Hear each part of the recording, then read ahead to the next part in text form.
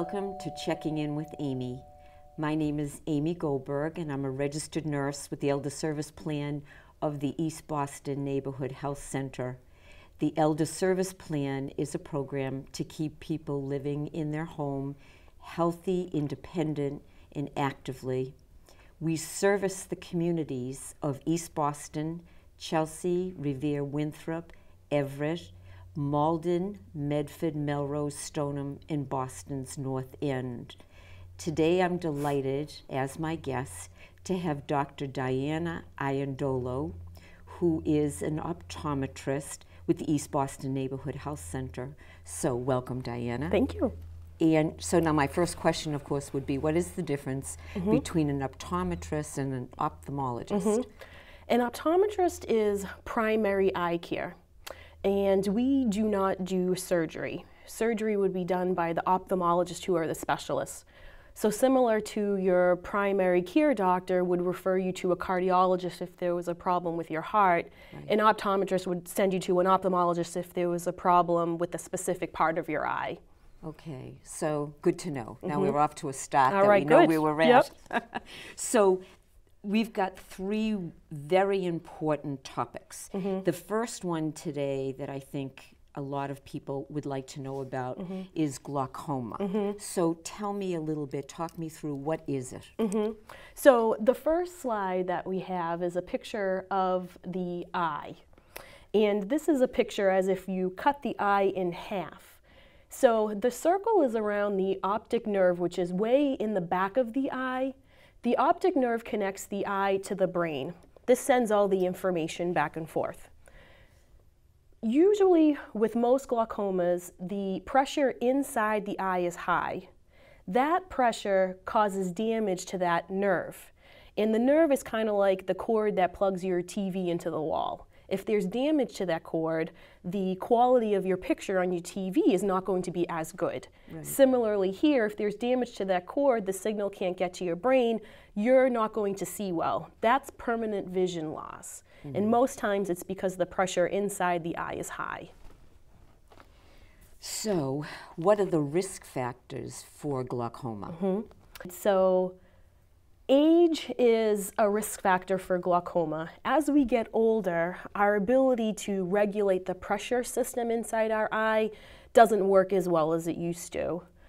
Certain races, African American and Hispanics, are more at risk for developing glaucoma. And then there is a genetic component. So if you have a family history of glaucoma, then you should make sure that you're screened for glaucoma. Siblings are the highest risk factor, so particularly if you have a sibling who has glaucoma, you're more at risk. Wow, okay. And what would be the warning signs that someone should pay attention to? So glaucoma is one of the main reasons that we request routine eye exams every couple of years, because there are no warning signs with glaucoma until it's way too late. The pressure inside the eye can be high and you have no pain or sensation of it. Similar to if you have high blood pressure, most times you might not know until you go to the doctors and they check the reading. When it's very severe and past the point of improving vision, then you might have some signs of decreased vision. But we want to get you way before that starting treatment. Well, there's no warning signs, so that's a little scary. So what would things look like if you had glaucoma? What would a patient possibly see when they looked out? So this next picture shows if you had severe glaucoma that already had permanent vision loss. It affects your side vision. This is the vision that allows you to walk around a room without bumping into things. Your central vision usually remains clear, so it's like a tunnel vision. You would still be able to read and write, but your side vision would be black. So people probably, we talked about this a little bit, they might need to look up or down or move their head a little bit more? So that there are ways of training you to see if you have permanent vision loss from glaucoma, but if you were legally blind from glaucoma, most likely you would be taught to walk with a white cane to help you maneuver your environment. There are other techniques when we get to macular degeneration to can help discuss. Us see better. Okay. So how would you diagnose this? So on a routine eye exam, your eye pressure is checked, similar to every time you go to the doctors, they check your blood pressure. So we check the eye pressure a couple ways, and one which is commonly known as the ear puff test, and a lot of people are a little hesitant for the ear puff test because it does send a burst of ear towards your eye, and sometimes that makes people a little anxious. But when it sends the burst of ear to the eye, how quickly the ear returns tells us what the pressure reading is inside the eye. The other way we check it is with the blue light test. We put an eye drop in the eye, which is yellow, and it numbs the eye, and we use a blue light and a little probe to touch the front of the eye, and the pressure that is inside the eye pushing back gives us a number. This is a screening for glaucoma.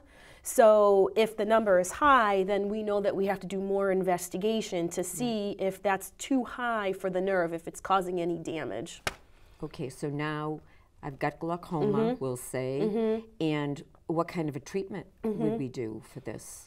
So we aim to lower the pressure inside the eye, so it's nice and gentle up against the optic nerve. It's not causing any damage. Most of the times we can achieve this by using one eye drop before we go to bed. It controls the pressure and it prevents permanent vision loss. We want to catch it as soon as possible. When damage has been done to the nerve, we cannot reverse it. So we want to start treatment before we see signs of damage that can impact your vision. And that comes back to having routine eye exams to try to catch this as soon as possible. This is huge. I mean, first of all, there are no warning signs, and then, you yeah, know, we need to treat it quickly, as soon as we find it. So if you have the risk factors, you should be having routine eye exams. And if you don't have any risk factors, people of any age should be having eye exams at a max every 2 years. Right. Well, when they finish listening to the show, everyone's going to be on the phone. Yeah, they're going to be very busy going. Which is good. So the next topic that we're going to discuss is cataracts. And what exactly is a cataract? So people confuse cataracts and glaucoma frequently. Glaucoma is an eye disease. Not everybody will develop glaucoma, thankfully. Cataracts are a normal part of aging. So if you live long enough, everybody will develop cataracts. So if we go back to our picture of the eye, the arrow is pointing towards the lens. So you can see this is more towards the front of the eye. That lens is like a window, and when we're born, it's brand new, nice and clear, we can see through it perfectly. As we get older, the lens becomes more cloudy or dirty, and when we have a cloudy window to look through, it's harder for us to see.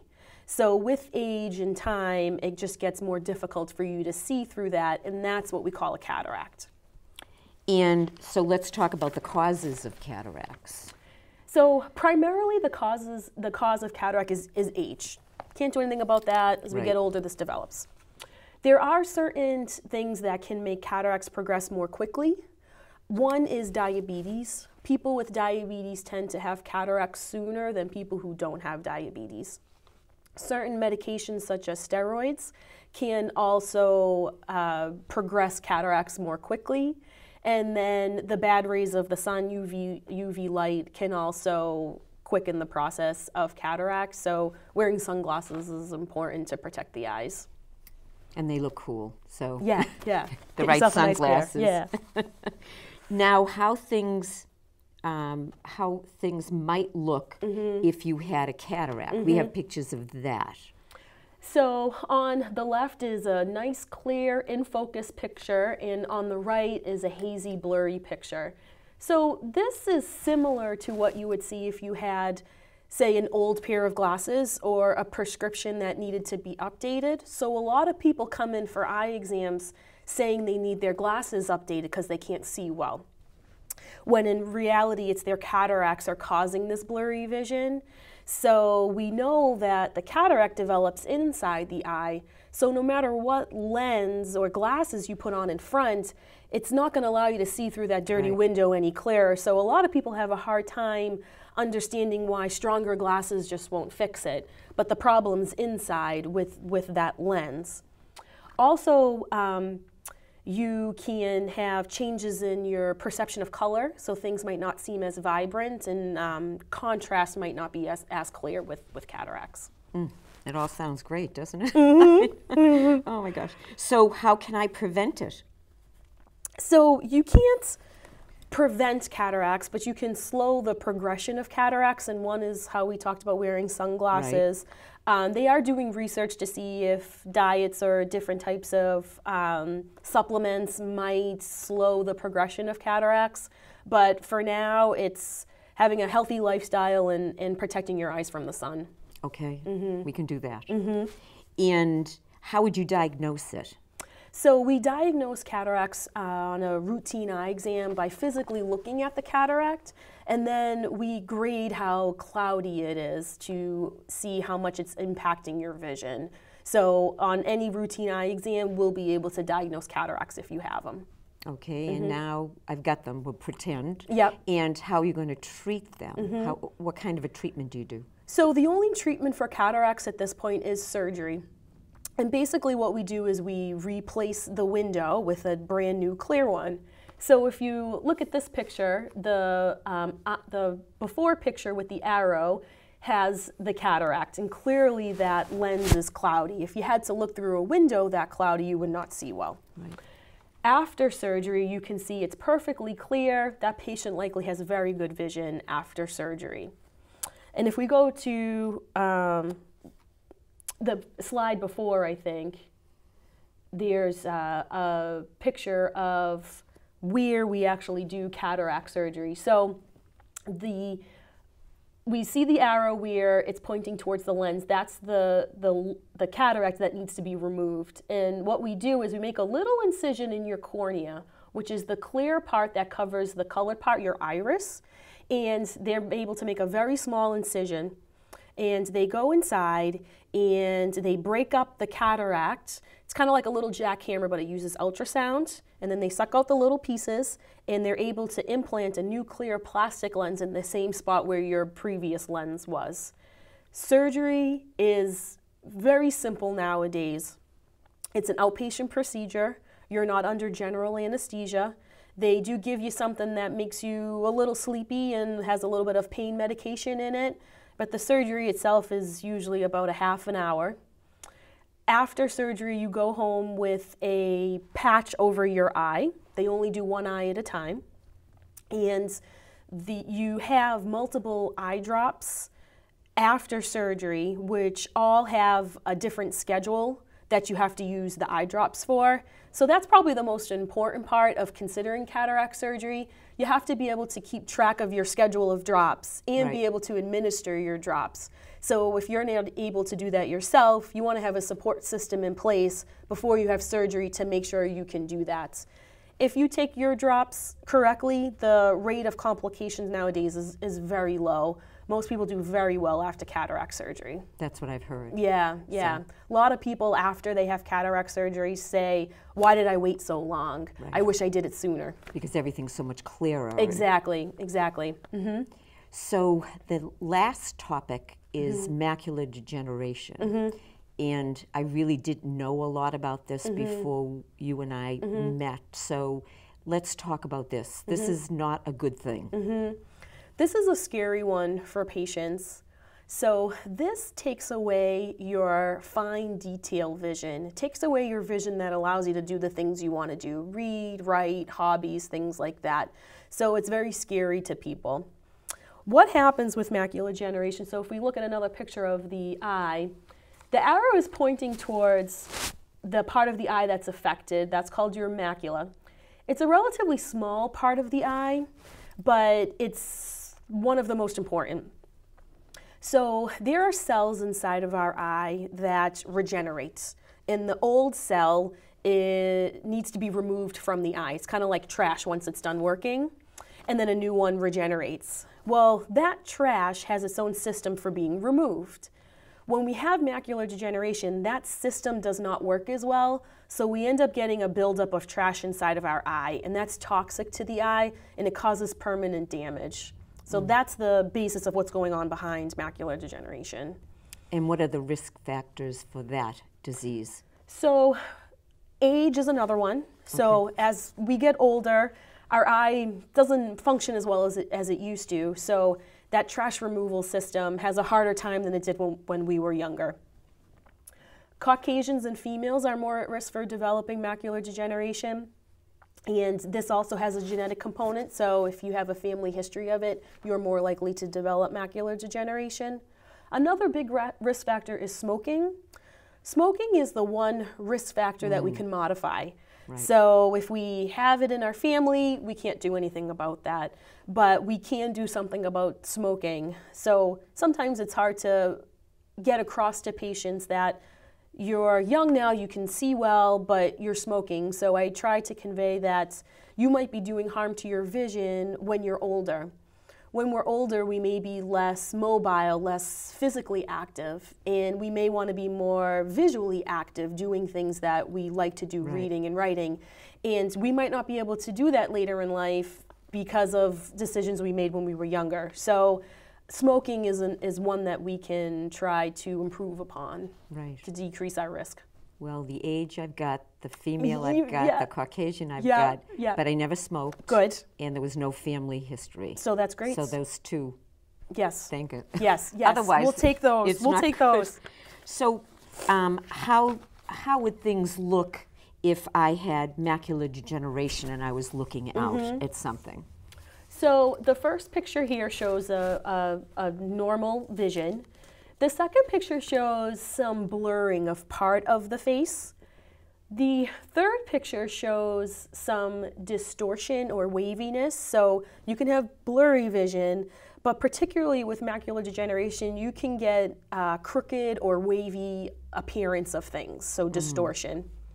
The last picture shows when it's more advanced and we've had permanent damage and permanent vision loss. So we basically have a black spot, which is basically dead tissue, dead retina in our eye that is not functioning anymore. So when you're looking straight ahead at something, you're not able to see that spot. You see a black spot. So if you can imagine, every little thing that you're looking directly at, you would not see. So a lot of people get nervous with macular degeneration that they're going to be blind. There's different levels of blindness. So with macular degeneration, you'll never be blind in the sense that it will be totally dark, lights out. Right. It does have a major impact on your vision, but your side vision will never be affected. So you'll always be able to walk around and not bump into things, but that central vision will be affected. And that's when you would just move your head a certain way? Yeah, so there's ways of, if you have macular degeneration, and now when you look at something, you see this black spot. Right. There's still ways of you doing the things you want to do, like reading. So we can train you to, say, look above what you are looking at. So now you can use a healthy part of your eye to see that word that you want to read. So just because we have macular degeneration and there has been some vision loss, doesn't mean we still can't do the things that we want to do. Right. Yeah. And how can we prevent it? So one of the things that we have our patients do is sometimes we'll give them a grid. And when we look at a grid, you want to cover one eye at a time. If you don't cover one eye, the good eye could make up for the bad eye, and you won't notice that there's actually a problem in one of your eyes. Your brain's very good at adapting. So you cover one eye, and if you look at something that has straight lines, you can notice if there's some distortion or waviness. You do this with both eyes. So one of the things that we want you to do is to pay attention to your vision. So as soon as you see a change, you start noticing that something's crooked, you call us as soon as possible so that we can see if treatment is needed and give it as quickly as possible. If you don't have a grid, everybody can do this at home with something that they see every day, maybe a clock in their kitchen or your calendar. Cover one eye, take a look, cover the other eye. Your two eyes will not see the same, but we're looking for distortion. And if you see that, you should have an eye exam, and sooner than later. So you want to pick up the phone that day or the next day and call and say, this is what I'm experiencing. When do you recommend that I come in? There are other things that we can do in our daily lives to lower our risk of developing macular degeneration. The first one on the list here is eye examination. So routine eye exams, again, are very important. Every 2 years, if you're not having any problems. And then once we get to 60 or so, we should be having eye exams every year because our risk of developing disease increases as we get older. Basically, a good healthy diet it's good for your body and it's good for your eye too. Right. Particularly for macular degeneration, green leafy vegetables are really good for that part of the eye, kale, spinach. Antioxidants are good for that part of the eye. Again, the not smoking, which we talked about, right. and also wearing sunglasses. So there has been some studies that show that the UV rays of the sun also damage this part of the eye. So it's good to wear sunglasses year-round, especially here. Right. So when there's snow on the ground, the UV rays can bounce off the snow and then back into your eye. So it's a good habit to get into year-round, wearing the sunglasses. Absolutely. Mm-hmm. Is there any treatment for macular degeneration? So there's a lot of research being done with macular degeneration, especially as the population is aging. This is becoming more prevalent. So within the last 20 years, even 10 years, new treatments are becoming available. One of the treatments we use are supplements. These supplements you can find in the pharmacy. So a lot of people will notice that there are vitamins and supplements that are targeted for the eye. They'll say, oh, I saw this, it said for eye health, I started taking it. This has been shown to be effective in patients with moderate to severe macular degeneration, and they're high-dose vitamins specific for people with the disease. Right. So these are not vitamins that everybody should be taking.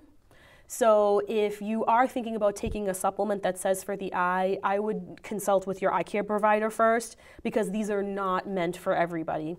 But people with macular degeneration, there is the supplements, so we can recommend those for patients. There's more treatments available now that involve administering medication directly into the eye, and they do that by putting a needle inside your eye. So it sounds terrifying. And most of my patients, I've never had it done, but most of my patients have told me that it's not as bad as it sounds. So a lot of people are scared of the treatment because, oh, you're gonna put a needle in my eye, that sounds terrible. So I would say that the most common comment is that, oh, it wasn't as bad as I thought. Okay.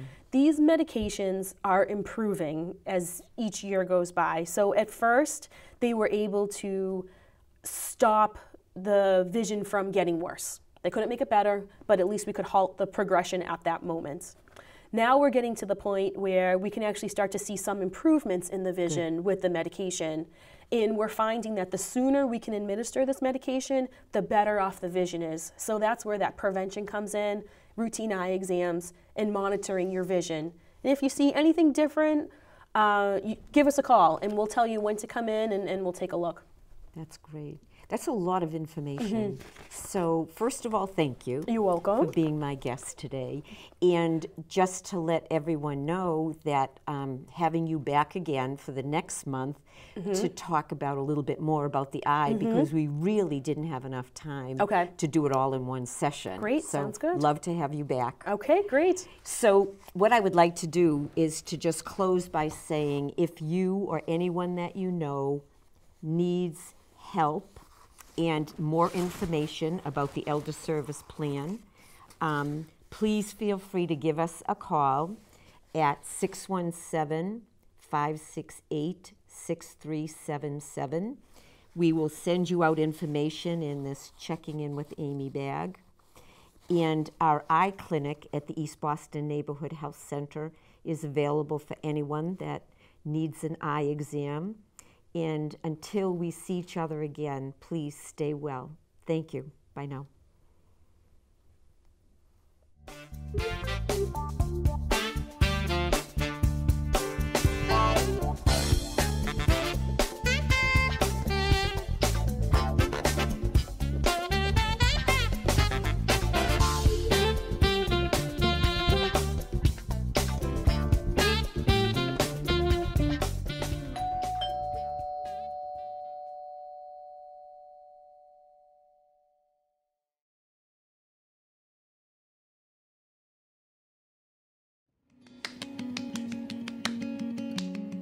My parents were always very independent. They always seemed to take care of each other. My dad met my mom when she was 13 and he was 15, so they got a lot of practice. It was really difficult when they were faced with health challenges and started to need some help. It was also really hard on me and my brothers. It seemed like every day we were getting calls. They needed to go to this appointment or that appointment, and it became pretty apparent that they really couldn't live on their own without some help, and more importantly, stay healthy. We're lucky to find the Elder Service Plan. Almost immediately after enrolling, we saw some real change for the positive. All their medical appointments were in the same location, including the prescriptions. If they did need to go to see a specialist, then transportation would take them, and that was a big relief for us. My mom attended the PACE Day Center each day where she could really socialize, and she loved that. When they needed services in the home, that was a big help too. And my dad, he'd still call me every day, but not because he had to, because he wanted to. He'd say, "Stevie, you won't believe it, they fixed my teeth. They got me some new shoes today." It just brought some amazing stability to the family. I'll see you a little later today, okay? Okay.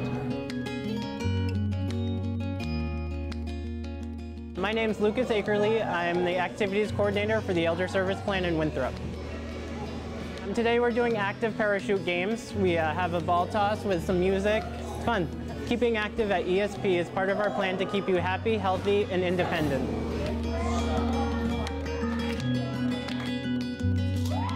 Our mission at the Elder Service Plan is to keep our participants living safely in the community. And we do that in a number of ways, the first being with the physician and the entire team to take care of the person medically. We also try to think creatively and provide other things that they may need, be it shopping service, laundry service. We may provide respite for the caregiver, or even aid visits in our supported housing. We try to be as flexible as possible here in the Elder Service Plan to reach the goal of keeping our participants living safely in the community. My name is Patty Ferranti, and I'm with the Elder Service Care Program, and I absolutely love it. Just talking about it right now makes me want to cry. Before I was at the ESP, I was always calling my family and having them, pick me up to take me to doctor's appointments and stuff like that. And now now that I'm in ESP, I have the door-to-door service, coordinated care. My doctor always knows I'm coming. They always arrange my appointments. Everything is just so perfect. The program is fantastic. It really is. Any pain when you do that? As a physical therapist in the Elder Service Plan, a big part of my job is to help people keep up with their strength and balance. A lot of times I see people after they get injured or some type of surgery, but another part of my job is to make sure people stay active with a regular exercise program so they don't lose the strength and balance they gain back. What we do is we talk to the person to find out what they want. Do they want to increase their endurance, their strength? Do they want to be able to do things easier throughout the course of their day? We will work with them and develop a plan, and we move forward with it. We try really hard to keep up with the mission of the program, which is to keep people in the community of their choosing for as long as possible and as safe as possible. Even sometimes just a cane or a walker can make all the difference in making sure people stay safe. Very central to our plan and what we do here is the patient, the person. And the way we deliver that care is by having a care plan which centers around the person's goals, their choices. As the medical director for the Elder Service Plan for the last 25 years, I've had the pleasure of watching our program grow enormously. While we started out largely in East Boston, we now serve participants in Chelsea, Revere, Everett, East Boston, and Winthrop. I think one of the real great reasons for our success is our ability to comprehensively coordinate our participants' needs. It's not just seeing the doctor or the nurse. Pharmacists, activities directors, nurses, nurse practitioners, van drivers, dietitians, all of us work together under one roof to keep our members healthy, active, and independent.